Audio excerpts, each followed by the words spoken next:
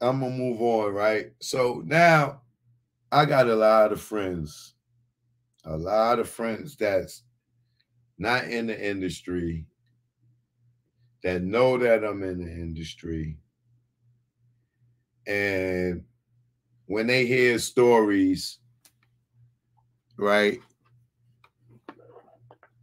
they could hit me up to see if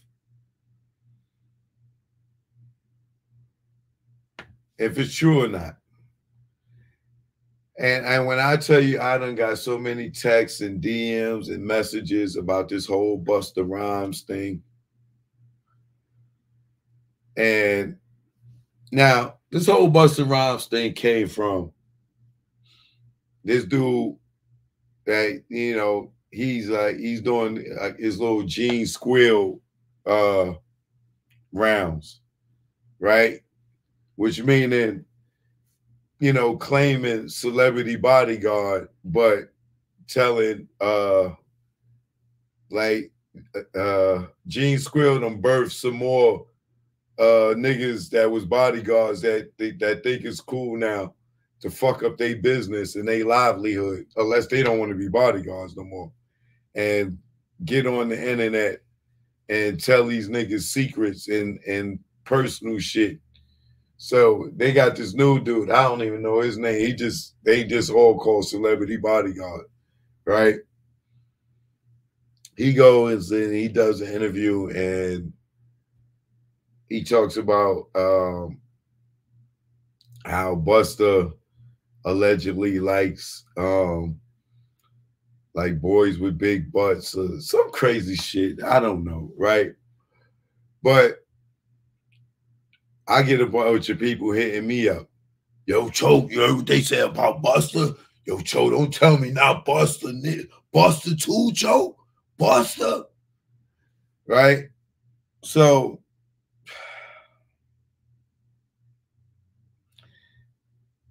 let me say this, right? You celebrity bodyguard niggas, don't follow Gene Squill thinking that because you getting checks for these niggas to do these interviews, that is cool because you fucking up your livelihood, my niggas. I'm telling you, nobody's gonna hire y'all. And then you're gonna make it hard for the other people that don't do that. What y'all doing? Getting up there telling niggas personal business. You know what I'm saying? So just a little advice. You know what I'm saying? If you in security and you around these people, these celebrities, they hire you. I'm telling you, you black security dudes that's getting up on here, running your mouth, telling these niggas business, you're killing your own goddamn uh, lifeline in that business because they're not going to hire you, bro. Because one of the key things on security with these celebrities is confidentiality. You know what I'm saying? They want to be able to go and sneak around and do shit. Some of these niggas, most of these niggas be married that y'all talking about. So you making it worse on top of that. You know what I'm saying? But my point is this. Y'all trying to be Gene Squill, and if Gene Squill works doing security at a pool right now, at a public pool. He can't, nobody's hiring him in the entertainment business, right? This nigga is working, this ain't jokes. This is the truth. He does security at a pool, making sure niggas got to take a shower before they get in the pool. I mean, nigga get his money how he get his money, right? Outside of him talking about he pimping the mailbox, I don't know how he pimping the mailbox because he's still working, being working at this pool you know, making sure kids don't run and you got to take a shower before you get in the pool. But my point is this. Don't you think he'd rather be doing security for a celebrity where he's getting 10 times the money he would be getting at the pool? So all y'all out there that you're not thinking.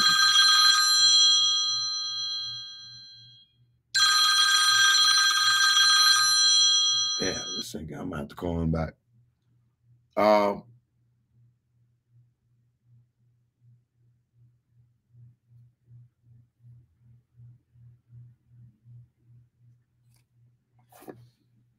Let me send a text.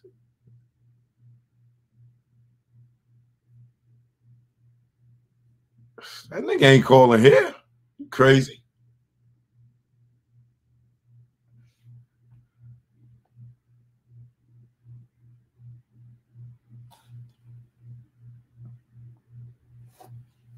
All right, I'll call you back.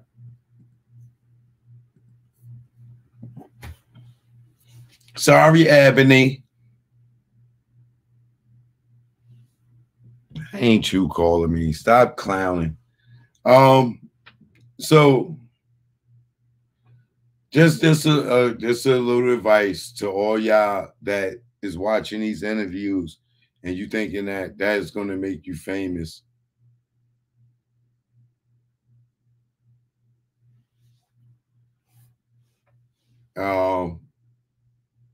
Yo, I'm gonna hit you back.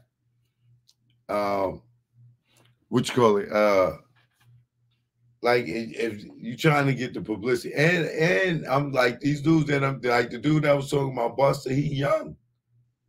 Like he got a whole long he could have had a long career, but that ain't gonna happen. Like those niggas is calling around right now, like because he talked about Jeezy, he talked about Busta or whatever. So niggas already done called around like, yo, don't hire that nigga. Yo, who this nigga? Who that? Like, don't be Gene Squirrel, man. I know it looks cool to be on YouTube, on all the channels, telling niggas personal business and thinking it's cool because you see a nigga getting views and everything. Nigga to cut his own fucking legs off. You know what I'm saying? And instead of being running around with A-list celebrities, this nigga doing chlorine checks. Now, as far as is Busta, yo, Choke, what is that true about Busta's style? Look, I done told y'all over and over and over and over. When you get to a certain level, right? And you are in the same company of the same people that you hear about the same goddamn rumors of. At this point, it should not be a question in any of y'all minds about certain people. Now, can I say for sure that I know Busta get down like that? No, because I wouldn't. How would I know if I wasn't in the room, right? I can't say that for sure, right? Have I heard this before? Yes. Is this the first time I heard it? No. Right? But just like I tell y'all in my song, the Public Enemy song, you're not going to be a part of that circle unless you are with the shits. Now y'all want to choose and believe and pick and oh, not this person, not that person. And listen, remember what I said in the song? The game had me fooled, got in, was young. Thought talent made you rich, damn was dumb. Take more to make cake from crumbs. You got to be sweet. G or native tongue, whether a gangster rapper, right? Or native tongue. Who's in the native tongues?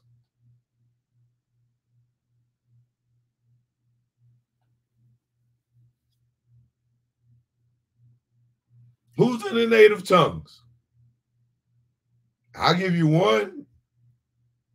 Queen Latifah, right? Moni Love. Remember what Miss Jones said on Drink Champs about her and Moni Love and Tupac? Whether that's, I don't know if that's true or not, because Moni Love denies it. And Miss Jones confirms it. So one of them two is lying, right? But how many gangster rappers get down like that? Right?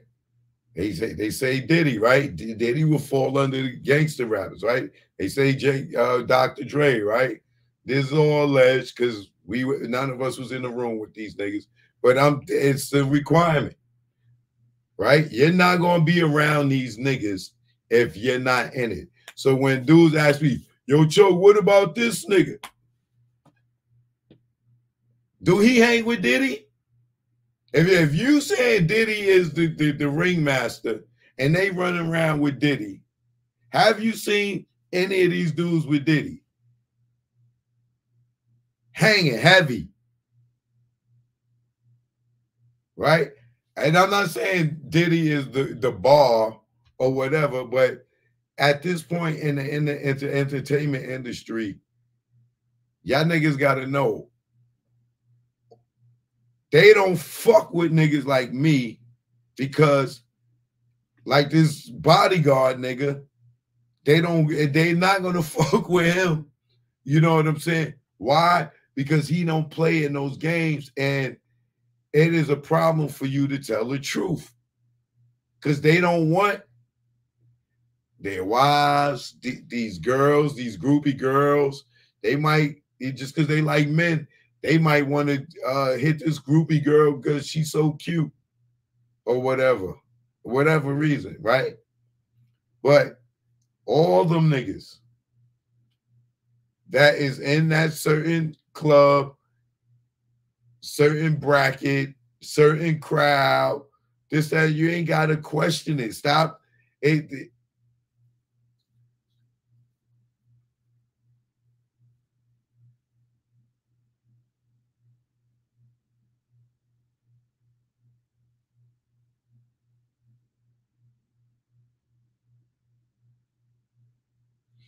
Question why some of the people that was blowing up stopped, right? Why certain people ain't where certain people are, right? Like Kool Herc didn't go where Africa Bambaataa went, right?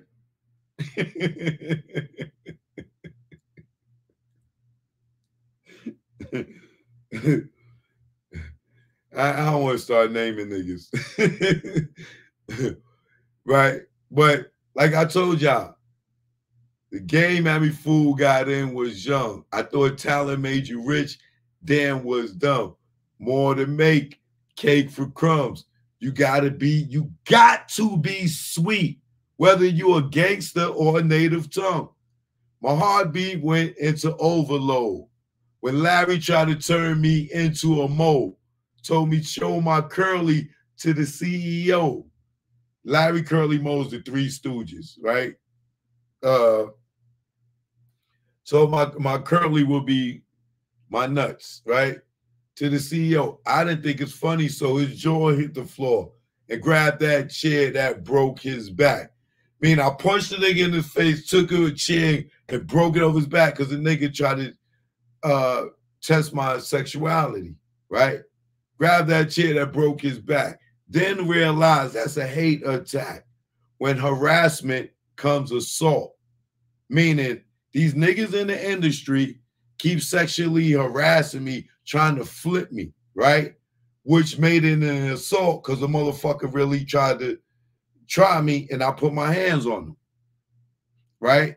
And that's a reference to the motherfucker at BET that kept talking that shit, and I put my hands on him, but I didn't fucking punch him, and I ain't crack him over the head with a chair.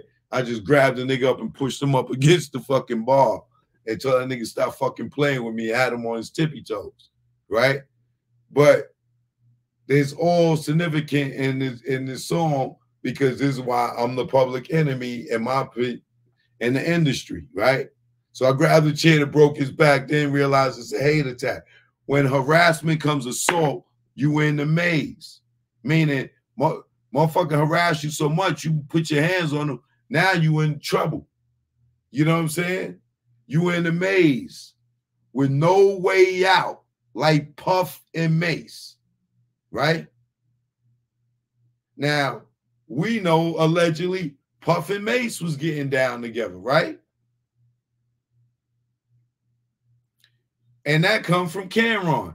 Him and Mace is cool now, but Cam, you can't get mad that you told us that Mace used to have had a dildo in his bathroom and his bedroom in the house that he was sharing with Puff. And then he told you that was Puff's dildo. You can't be mad. You said it, nigga. It's still on the goddamn internet. If you didn't say it on the Breakfast Club, I would play it. Right? So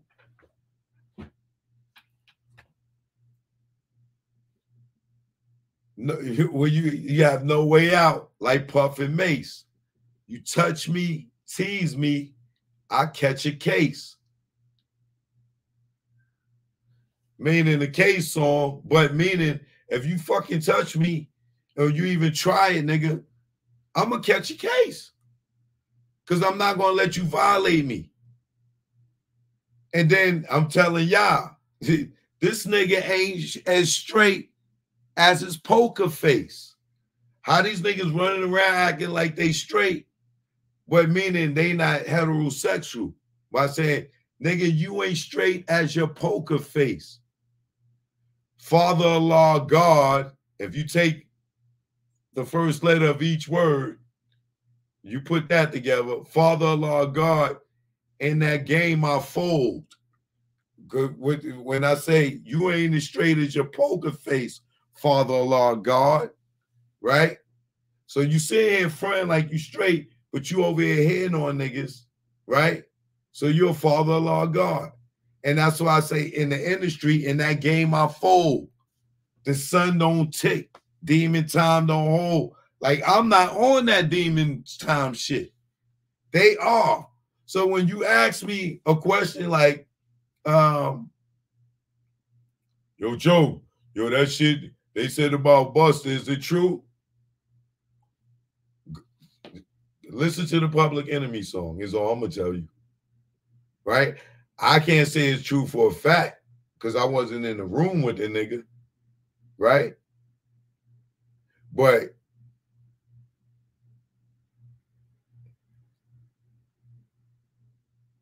Busta Rhymes is not going to tell me that he was in proposition at no point in his career with some gay shit. That I'm willing to bet everything on. At some point in his career, he got tried.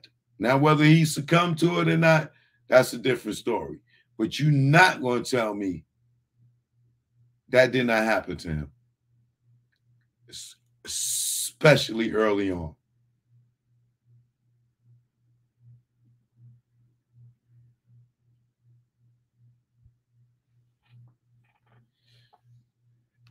This Instagram just ended at the perfect time